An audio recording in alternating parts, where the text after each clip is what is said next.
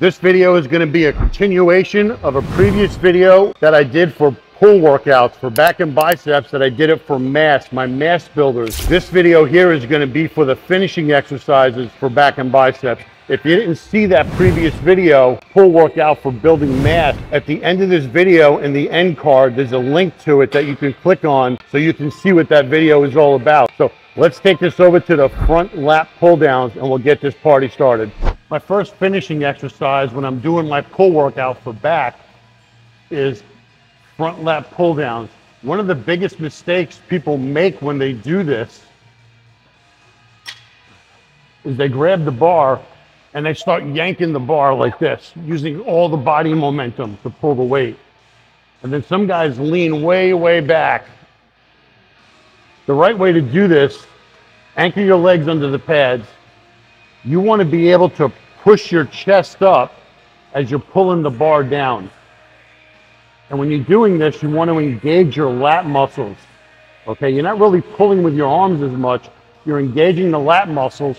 You're pushing your upper body to the sky and you're pulling down, squeezing your shoulder blades together, and you're coming up about 80% and you're keeping the tension on the lat muscles, constantly squeezing them, never letting the muscle engagement loose.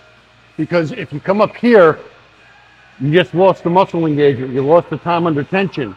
When you keep it at 80%, in other words, a partial rep, you've got constant tension on your lats and you're able to control the squeeze all the way through the repetitions.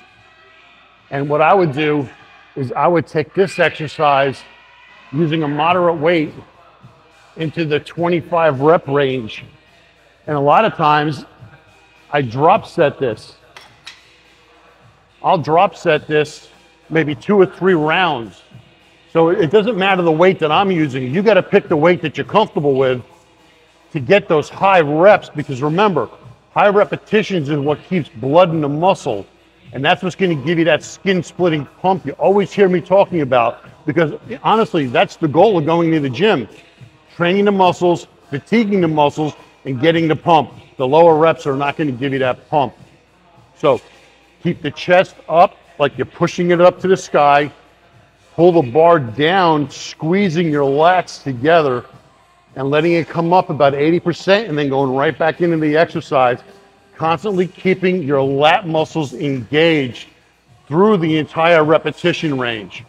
Okay, now we're going to take this over to another exercise. We're going to superset a bicep finishing exercise. Just like I did in the previous video, I supersetted a back exercise and a bicep exercise. I'm going to do the same thing. You don't necessarily have to do it in this order. You could just do the back finishing exercises and then go for the bicep finishing exercises.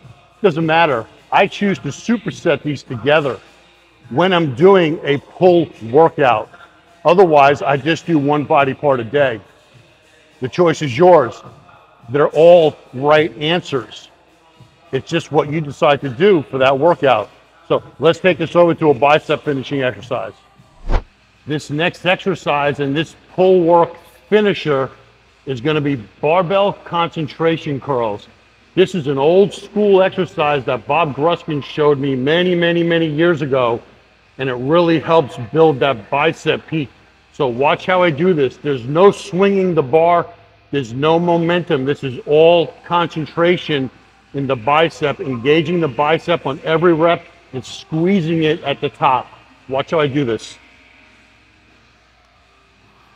I'm bent over. I'm in a crouch position, and all I'm doing is curling this bar up and squeezing my bicep very hard at the top. I come down, squeeze, squeeze. Just like this. Being in this crouch position with my knees bent alleviates any stiffness or soreness in my lower back. Just like this. This is a great concentration curl for biceps with the barbell. You can do dumbbell concentration curls. I like doing barbell concentration curls. Okay? Now, we just came over from the front lat pull down to barbell concentration curls. You could drop set this if you want, depending on how much weight you're using. This is a 20-pound barbell, and let me tell you, it's heavy enough where I can get those 20 plus reps that I'm looking for out of every set.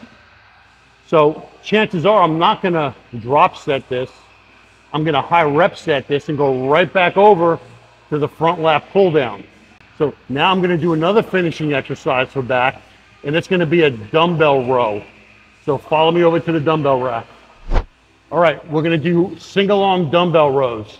This exercise is probably one of the most butchered exercise, besides doing rear delt work, that I see in the gym all the time.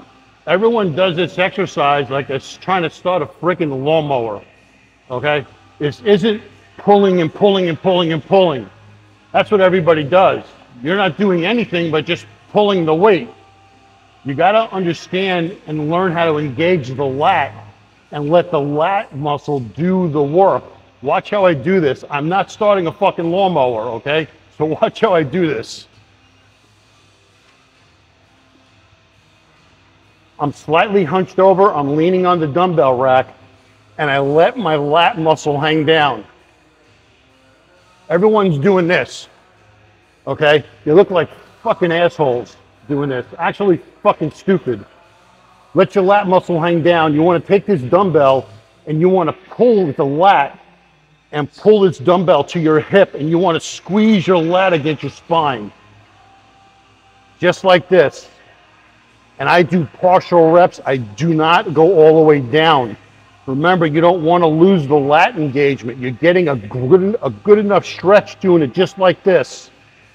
And you're keeping the muscle under tension, constantly under tension. And my lat is doing all the work. Just like this. Okay? If you don't engage your lat muscles while you're doing this exercise, you're wasting your time. You're gonna blow your back out, blow your rotator cuff out. You're really gonna do some damage that could really give you some long-term setbacks. And that's the last thing you want, is to have a long-term setback while you're in the gym. So stop the fucking ego training. Don't grab the 100-pounders. God, who the fuck could use 100-pound dumbbells? I know a few pros that can, but God knows you're not a fucking pro. I use the 30-pound dumbbell for an example. I might use 35s while I do this. Remember, this isn't your first exercise. If you follow the full pull workout, you've got 2 mass building exercises, which is the isolateral row and then a bent over barbell, and then you're going into a pull down, and then you're coming over here. And if you're supersetting all of this, you've got 4 bicep exercises you're gonna be doing. So if you're able to grab a 100-pound dumbbell after doing all that, there's no way you're doing it the right way. I'm gonna be perfectly honest with you. There's no fucking way you can do it that way.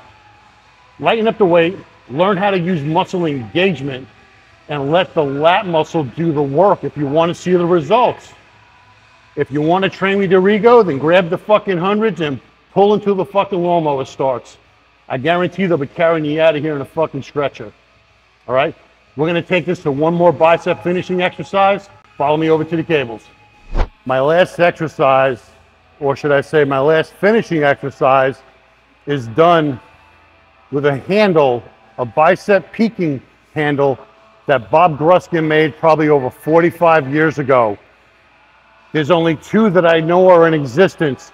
I have one, and I recently found out that my friend Dan Morrow, another Bob Gruskin trained champion from the 80s, has the other one. I am in the process of trying to get this replicated to make it available to you guys. This is the ultimate when it comes to bicep peaking. And when I do this exercise, you're gonna see why. Bob gave me this years and years ago to help peak my biceps. And I tell you what, this is the tool right here. Like I said, there's only 2 that I know in existence. I have one and Dan Morrow has the other. And I'm gonna get these duplicated and have them available. Watch how I do this and watch how the bicep is engaged And watch how I'm able to twist into this exercise to really peak the biceps. All right, I'm hooked up to the cable. I only have 20 pounds on. I'm grabbing the tool over the top. I'm right here. I let my arm extend out just a little bit, and I'm gonna rotate just like this. Rotate, come to a peak, and I'm able to turn as hard as I can to peak the bicep. And then I come right back down. Just like that, a really hard squeeze in your bicep. This bicep peaking tool that Bob Gruskin made is an absolute game changer. I know you guys can't do this. You might be able to replicate it, something similar with a cable, with a handle, but this is a game changer. I know it helped Dan. He and I just spoke the other day, and it helped me tremendously. And like I said, I'm gonna try to get this replicated and made available for you guys, because I believe so strongly that this tool right here is a game changer. I made a video about it probably 2 years ago, and I figured I would reintroduce it. And I wanted to show you guys the articulation that this tool gives you. You know, everyone does a regular curl like this. This handle allows you to twist your wrist and squeeze that bicep hard. You can't really do that with a lot of other bicep exercises. That's why Bob Gruskin made this tool, and it's a definite game changer. Okay, we're gonna wrap this up. All right, guys, I put out 2 videos for the pull workout. The first one was the pull workout for mass. There's a link in the end card for you to see that video, and make sure you click the notification bell so you get notified every time I upload a new video. The exercises I did in this video today are the finishing exercises to that mass building video that's in the link in the end card. In the description below, I have a link for a free PDF download. You add your email address, you're gonna get a fitness journey program to help you get started. And on top of that, for everyone that does that, I'm gonna give you a free Zoom call. I said in a previous video it'd be about 10 minutes. The Zoom call is gonna go longer than 10 minutes. I really wanna help you guys, okay? Also in the links below in the description are links to my Buy Me a Coffee site, where I have training videos in my Buy Me a Coffee shop that go into extreme detail for beginner, intermediate, and advanced training on all of the body parts. There's a video for reversing type 2 diabetes and the keto diet. I reversed my type 2 diabetes with keto, and I know I can help you reverse your type 2. There's also a video in there for contest preparation. Take a look at these videos that are available in my Buy Me a Coffee shop. I guarantee you there's a lot more information in those videos than you see me putting out on my regular YouTube videos. They are very large files also. So please click your notification bell. Thank you for watching, and until next time, I'll see you guys in the gym. Peace out.